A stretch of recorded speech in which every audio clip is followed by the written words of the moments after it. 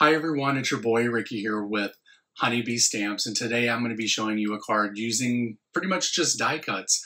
I did use some backgrounds that I had previously made that were just laying around that I needed to use, so I did use those. And since the video is going to be kind of short because I didn't really, make any backgrounds, I made 3 cards for you guys today. So we're going to be checking out these lovely lads.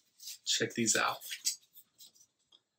We use the Wildflowers Lovely Layers set, and we use the Deckled Edge rectangle set, and then we use these tiny sentiments. I can't remember what it's called. You'll know soon when I'm doing the video and announcing everything that I used. But yeah, I really enjoyed making these cards. I got to use up some backgrounds that I had just laying around I needed to use. So anyway, sit back and relax, enjoy the video, make sure that you like, subscribe, and you click that bell so that you know Honeybee Stamps has a new video coming out, and let's get started. Okay, to make this card, we are going to be using several backgrounds that I had in my stash. I made these using some Distress Oxides. I did use one of these, or make one of these with a Honeybee 3D folder. We have the Honeybee Stamps Deckled Edge rectangles, the Wildflower Lovely Layers, and then the mini messages every day. Now this is the stamp set that I couldn't remember the name of in the intro. And it comes along with these little dies that we can use to cut out the messages. The first thing I'm going to do is I'm just going to take a piece of paper and go ahead and cut that in half. This is 8.5 by 11. I just cut that at 5.5. And then what we'll do is we'll take each one of these flowers and we're going to lay out every piece onto the white cardstock. I'm going to be doing some ink blending here, or ink dabbing, so that we can add different colors to different parts of the flowers. So we'll get that all placed onto the white cardstock. I'm going to run that through the die cutting machine. I'm not even going to bother with tape. That's just too much tape. Everything should stick and everything should be fine here. Once we get that out, we will bring all the flowers. First, we'll put all the dies in one central location so you do not lose them, like I did and spent like 40 minutes finding one little piece. Here we go. We have all the white pieces here. And now what we're going to do is we're going to start coloring all these flowers. So I'm just going to use some Concord and Ninth ink here. And I'm just going to dab all the bases green that need to be green. I'm using the color Parsley here. And we're just going to dab all that down. And then we have all the bases done. And then we're going to start coloring the flowers. So I'm going to be using Concord and Ninth. I believe this is Fig. Yeah, so I'm going to use the little tool here and we will do the edges, or the bottom edges, in this darker purple. And then what you'll see me do is come back with Lilac, a little bit lighter, and then we're just going to kind of blend those in together so they kind of just, blend smoothly into one another. You could definitely use the Honeybee Stamps brushes.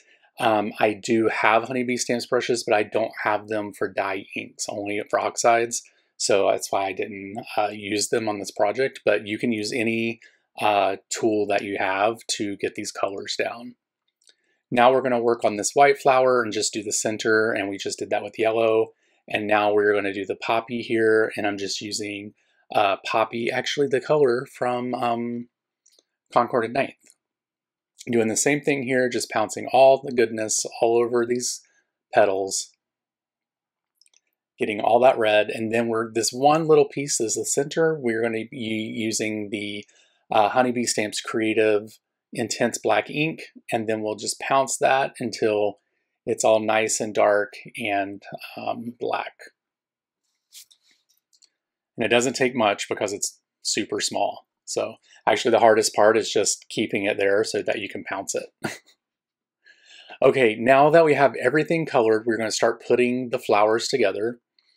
In this card, I'm actually making 3 different cards, you guys, so I hope that you enjoy that. I think this is the first time I've ever made a video with multiple cards, but I didn't do any backgrounds, so you didn't have to watch me do that. We're going to place some glue on the back of the flower here and get that lined up onto the base.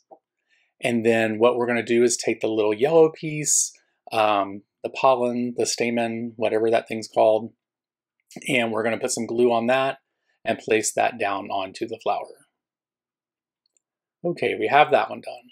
Next is the purple bellflower thingies, and we're going to be using these super thin foam strips here from Honeybee Stamps. I freaking love these things because they just add the smallest amount of dimension, but just enough to make the card have a touch of fancy. And you guys know I love a touch of fancy. So we have the foam tape on the back of all these flowers, and then I'm just going to remove the backing from this. I am using a little X-Acto knife because they're so thin my big old man hands can't get the paper off like the bigger pieces of foam tape. So we'll just place that down where that's supposed to go onto the flower. And then we'll have all three of those done. We are placing the smallest little piece here. We're not putting any foam tape on this because that would be ridiculous. But we did put some glue and we're just going to put that down for the bud. Okay, now that we have that done, we're going to start putting the poppy together. Same thing, we're just going to glue this down. When I do these lovely layers, you guys, I really love to add dimension to these. I just think they make them a little, classier. Gives your card a touch of fancy. It makes it look like, wow, I worked really hard on this, which, I mean, I guess you really do. But it only took me like 45 minutes to make these 3 cards. Of course, I didn't have to make the backgrounds either. But so we'll remove the backing on this, and then we're going to place this onto the second layer here.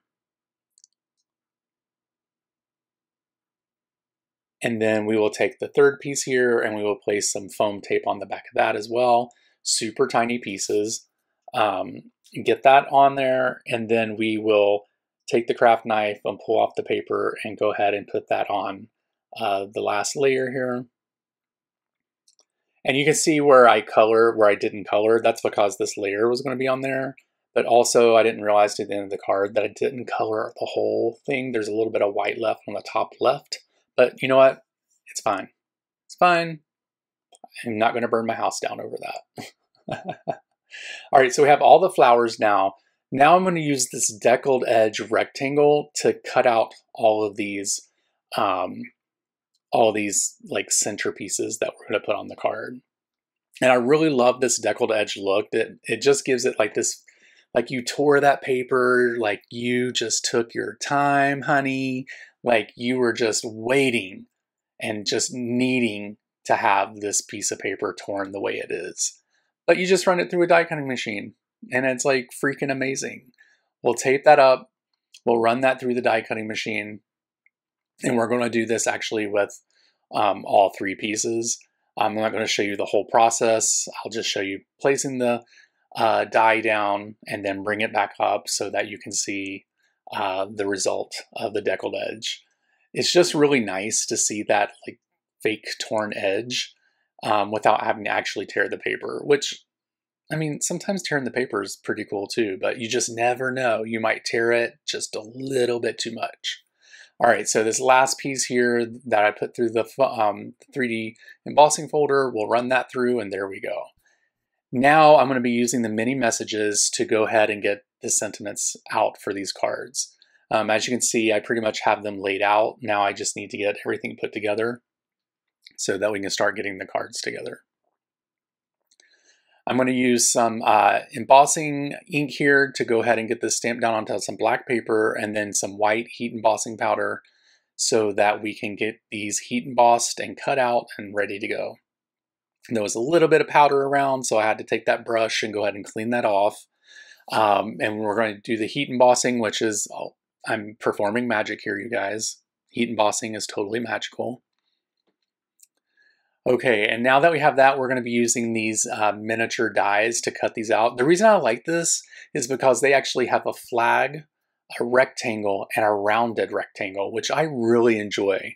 So I decided to do one of each here. So we are going to place the rectangle on the happy birthday, the flag on the hello sunshine, and we're going to use the rounded one on the sending hugs your way.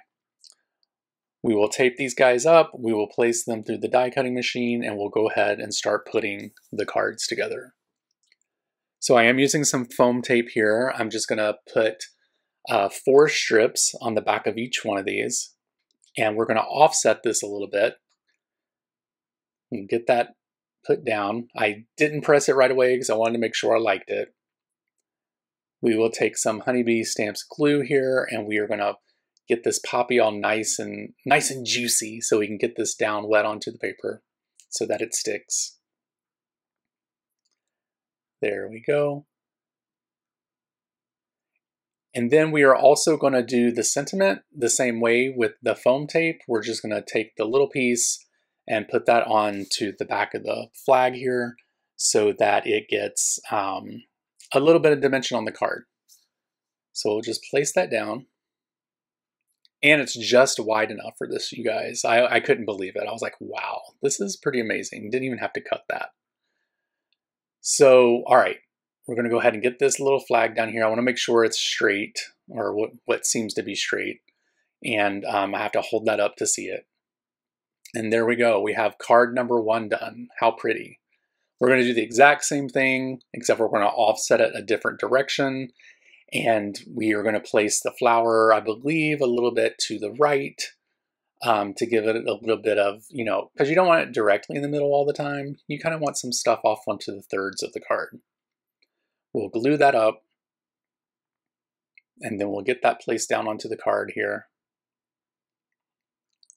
And then the same thing with the sentiment. We'll just put the foam tape on the back, go ahead and remove the backing, and get that placed onto the card. Here I was trying to decide exactly where to put it. I think I chose the right spot. There we go. And then last but not least, we have the little bell flower situation here. I don't know what that's called, but we're going to place this just in the center. We're not going to offset that. And then we're going to put this whole card together. And then these 3 cards are complete. I want to thank you guys so much for watching this video. I truly appreciate it. Make sure that you head over to Honeybee Stamps and check out all their latest products. Their Adventure Awaits release is amazing. I love it. And also check out some of the older supplies like I showed you here. Also check them out over on Facebook and Instagram and all the other places. And then also check me out over on Instagram and YouTube by searching for Bromero Cards. All the products that we used in this video will be linked down in the description, so make sure that you click those links and head over to the store, purchase anything you like. And then here we go. We have all 3 cards. This is the bellflower. I don't know what that's called. We have this white flower. Don't know what that's called. And then we have the poppy. I know what that's called. And these 3 cards are complete.